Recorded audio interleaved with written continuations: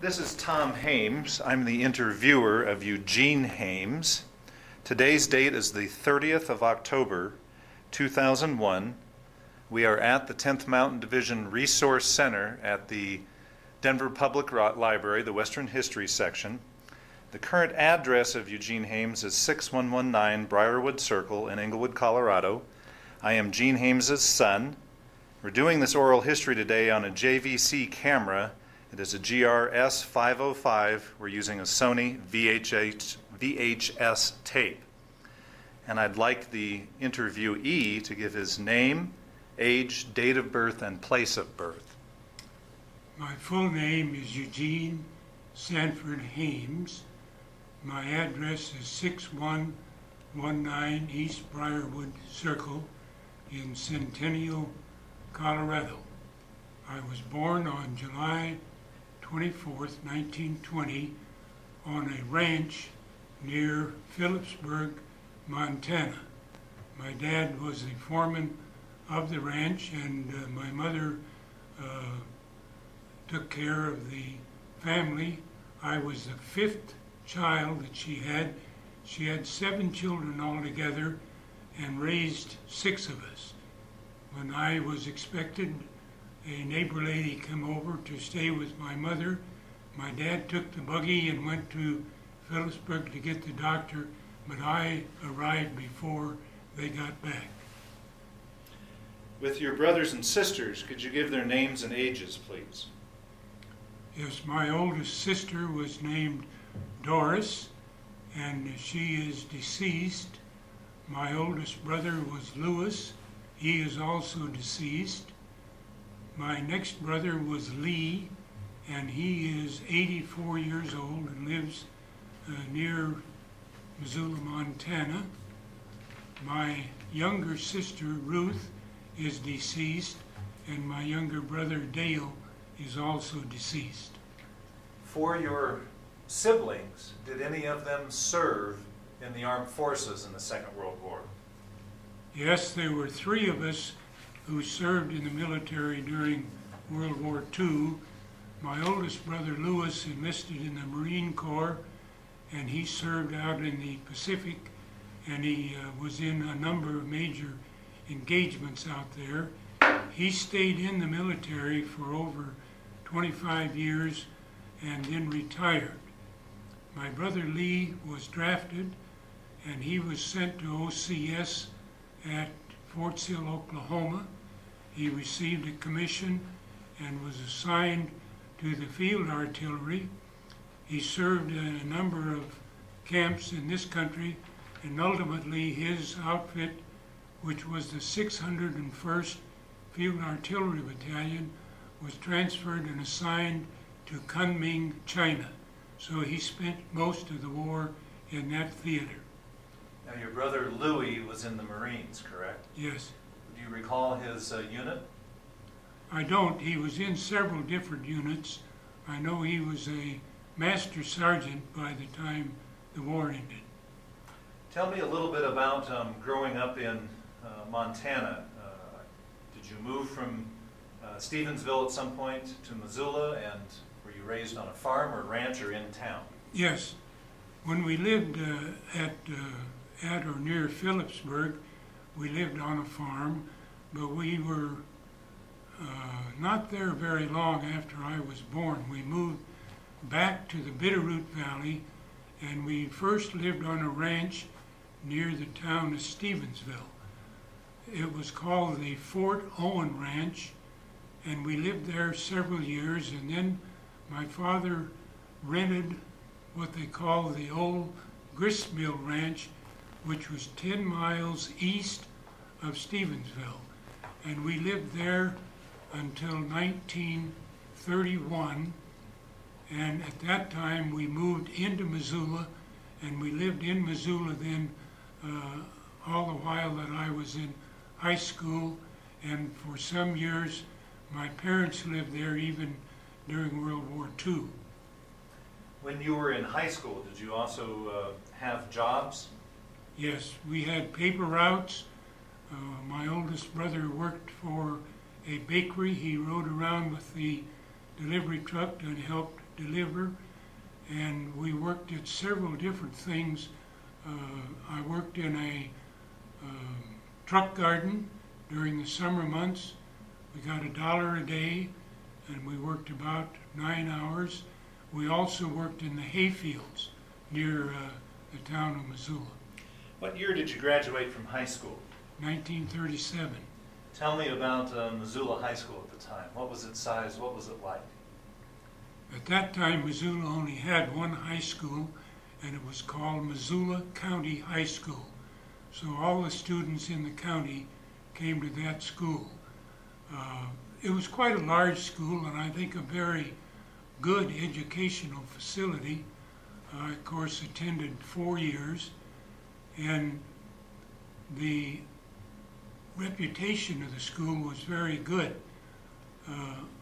When I graduated in 1937, the Depression was pretty well over by that time due to the war, and I had a choice to either go to work for the Northern Pacific Railroad as a brakeman or to go to work in one of the logging camps.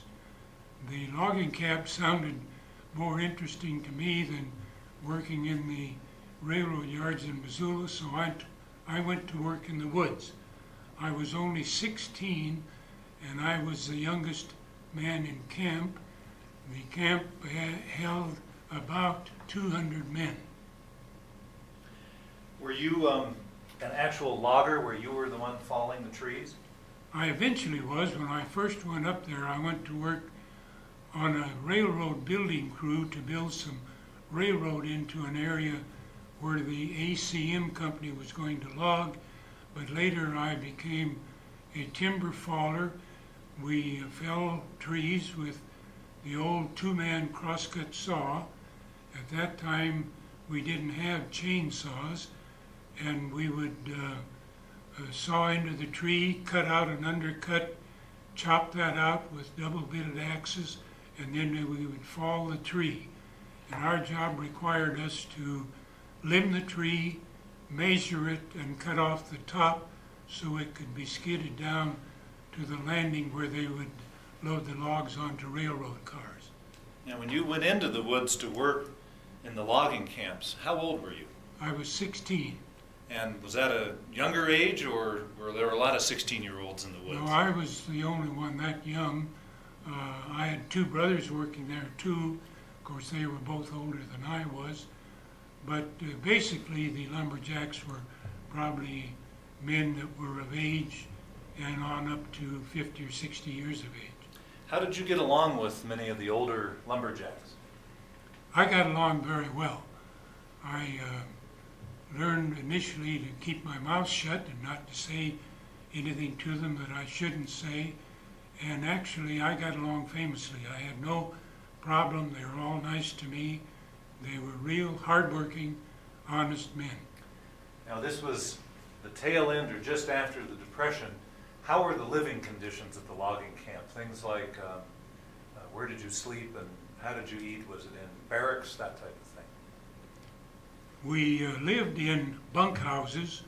There were 16 men in each bunkhouse, and there was a big round stove in the middle of the room. And of course, in the wintertime, the stove was kept going to provide heat. There was a mess hall where we all ate, and the mess hall would seat about 250 men. They served the food family style. They used men waiters, we call them flunkies, and they would bring out the food like meat or potatoes or vegetables in big bowls, and then you would help yourself. You could eat all you wanted, and it was quite a thing for me to have that much food available. I put on 40 pounds the first year I worked in the woods. And of course, a lot of that was muscle too from the hard work I was doing. Now, you went to the logging camp right out of high school. Yes. And you were at the logging camp for how many years before Pearl Harbor? Well, I went to work there in 37, and Pearl Harbor was in 41. Now, there were times when the logging camps would shut down. For example, every spring, when the spring runoff came, the big caterpillars couldn't skid the logs because it was too wet, so the camp would shut down for about a month or 6 weeks. And during those periods, I would then work as a brakeman for the Northern Pacific Railroad in Missoula. Now, you did work in the lumber camps, though, in the winter, correct? Yes. Now, tell me about that. Was that challenging? Well, it was very challenging because the winters in Montana are severe. I know many times we would work in weather that was 35 degrees below zero. I can't at this time in the winters I worked there ever recall a time when we didn't go out to work because of the weather. Whether it was snowing or blowing and extremely cold, we went to work. Now, where were you on December 7, 1941, when Pearl Harbor was attacked? At that time, I had been laid off. The camp shut down for some reason, and I don't know why. I think it shut down in the fall and hadn't reopened by December. And I took a job working as a bellhop at the Palace Hotel in Missoula. It was on a Sunday, and I remember I was working and I was in the hotel lobby when the Japanese attacked Pearl Harbor. Did you learn by way of radio, or did someone tell you? I think somebody told me. I don't think we had a radio. There were radios in the hotel, but I don't think we had it on. As I recall, I think someone came in the hotel and told us. And what was your reaction upon hearing the news of the attack? Well, of course, I was greatly surprised.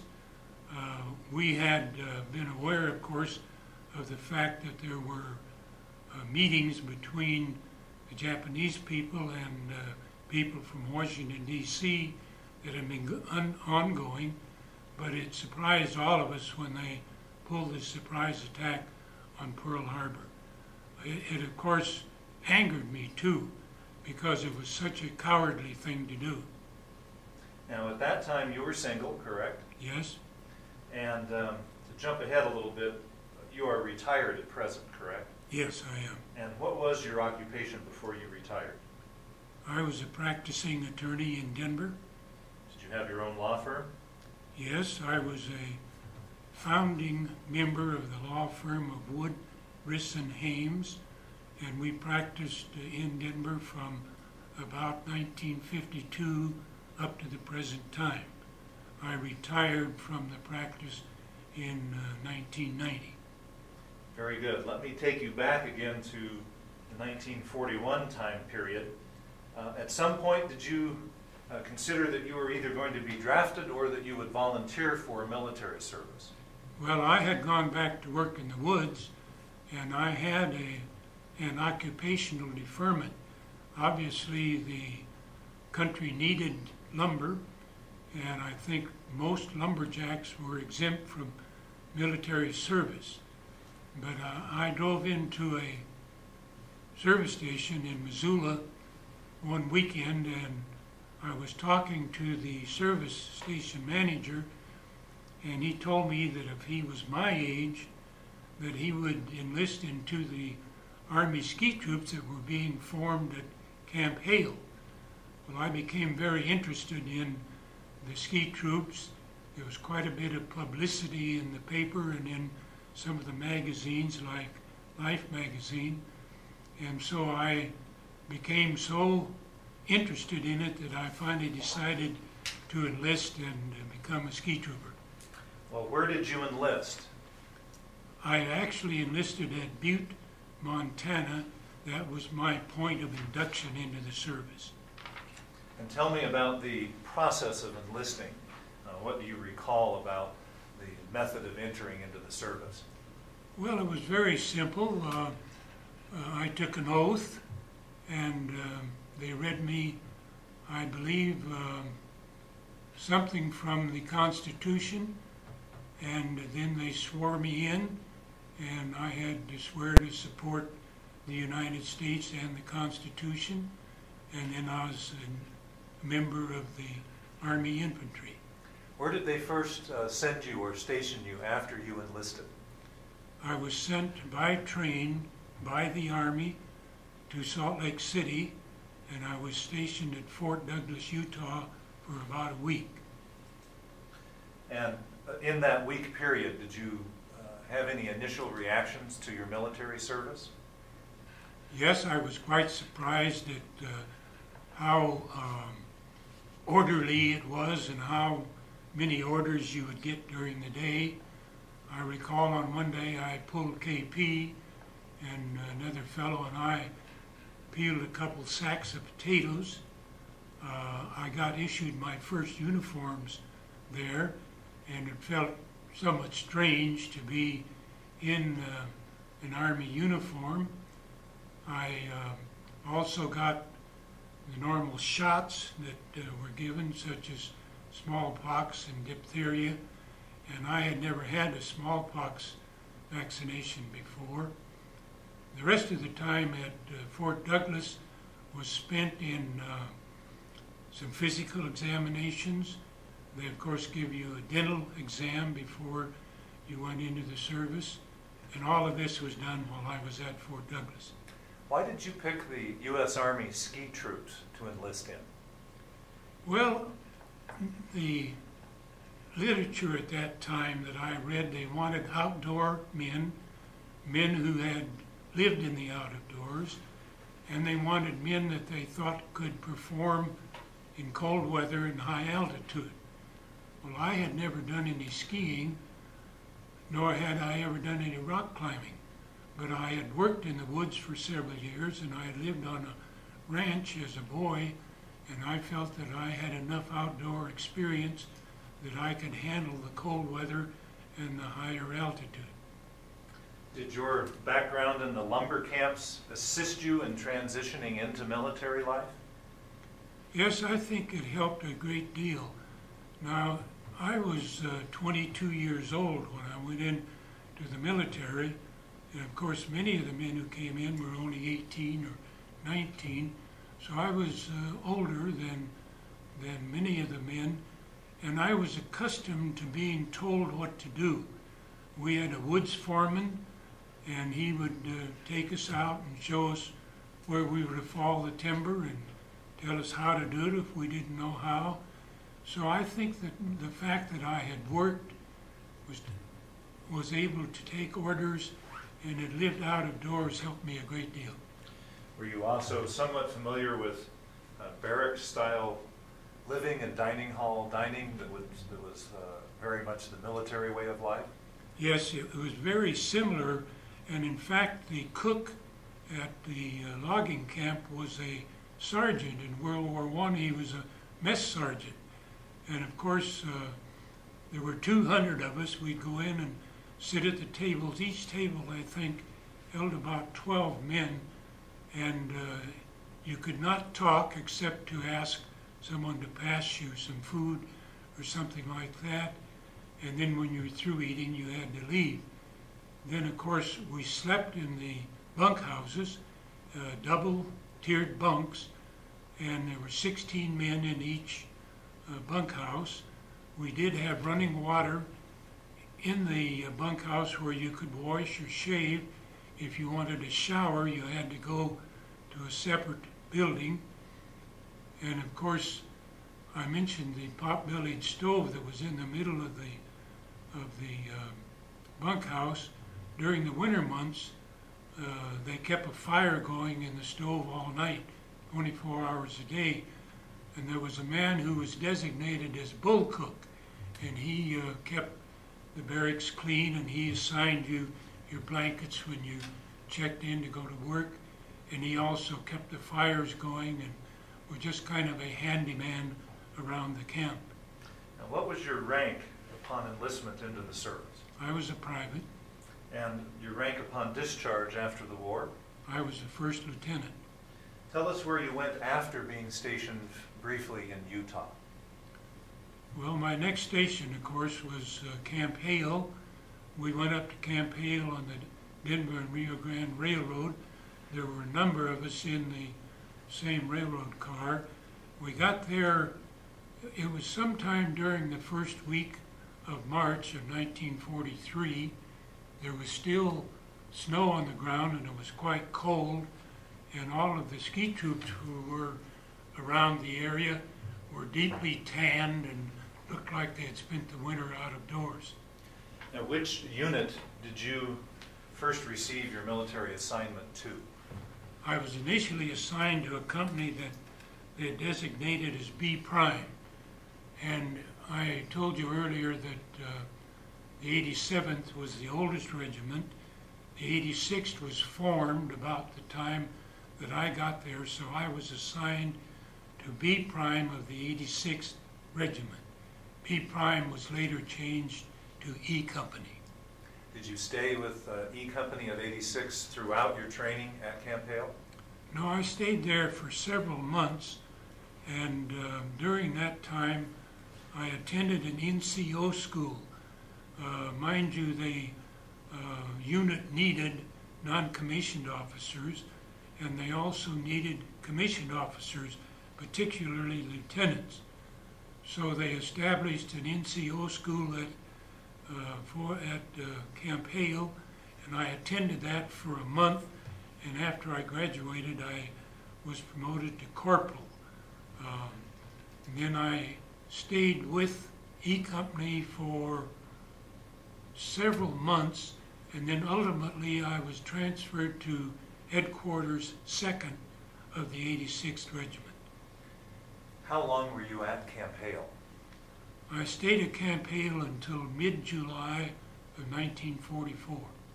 And what happened in mid-July of 44 to cause you to leave Camp Hale? The 10th Mountain Division was transferred, the entire division, to Camp Swift, Texas, which was near the town of Austin. Well, let's talk about Camp Hale for a minute. What are some of your strongest memories of the training that you received at Camp Hale? First of all, I was surprised that it was as easy physically as it was. We didn't work near as hard as I had worked in the lumber camps. We didn't saw down trees or chop out undercuts, and the training consisted of a lot of hikes. It consisted of such things as firing weapons on the range, learning how to use the bayonet on the bayonet course, and of course close order drill and all the things that an infantry outfit normally does. Why don't you describe the scene at Camp Hale, where it's located, what some of the conditions were? Camp Hale was located in a valley in the upper end of the Eagle River. There were mountains completely surrounding the camp, and when they built the camp they had to haul in several million tons of soil to fill up a wet area, because there was a wet area, kind of a pond toward the upper end of camp. The mountains were rugged. The camp itself was at 9,200 feet above sea level, and other than Camp Hale, the only thing in the valley was a little railroad station called Pando, and it was located at what I call the lower end of camp, which would be the north end of camp. There were several buildings there that were owned by the DNRG. What part about your training did you like the least? Oh, I don't think I ever enjoyed the bayonet course. I never did have to use the bayonet in combat, for which I was quite thankful. But the thought of sticking somebody with a knife was not really something I looked forward to doing. I also did not really enjoy such things as close order drill, but they were a basic part of the infantry training. And of course you had to learn how to march so that they could move troops from one point to another. Was there a certain part of your training that you particularly enjoyed or excelled at? Well, I liked the hikes and I liked the ski training. I got some skiing that first spring when I was there. The snow stayed on the ground until April. Then the following winter I got a lot of skiing, and that winter we got to go up to Cooper Hill and stay there for a week, and then we could ride the big T-bar that the Army built. So we did get in quite a bit of downhill skiing. Most of our skiing, however, was cross-country skiing, and many times we had a large rucksack on our back. Sometimes they weighed 40 or 50 pounds. Tell me about some of the other training, such as rock climbing, that you engaged in. Yes, they had two areas, one right at Camp Hale and one down at Homestake Creek near Highway 34, and they would take the company and we'd climb individually. We did some climbing with ropes and pitons. I never did get to be an accomplished rock climber, but we did train on the rocks, and we got so we could belay and use the ropes and help people get up the mountain. And of course we used some of our rock climbing later in Italy. Why don't we take a break at this point? Okay. We're continuing with the interview of Eugene Hames on October 30th, 2003, and we were talking about Camp Hale.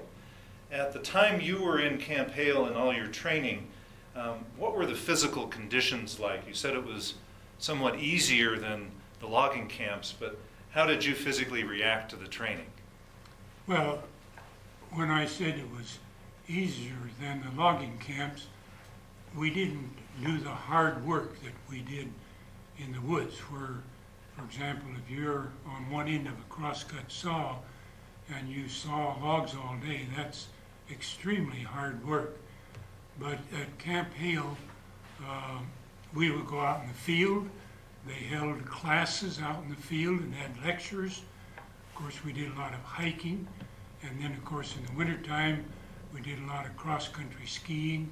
And I mentioned skiing at Cooper Hill. I was going to ask, how did you physically respond? Was your health good while you were there? Other than the problem I had with my smallpox vaccination, my arm swelled up, and for the first month I was at Camp Hale, it was extremely hard to do things because of the swelling in my arm. But once that was gone, I was quite healthy. I might add that at that time I was a heavy smoker, and I smoked while I was in the service and up until about a month before I was discharged in 1946 when I quit, and I haven't smoked since. The health, though, of the men at Camp Hale sometimes was not too good. For one thing, I mentioned that the camp was in a valley completely surrounded by mountains.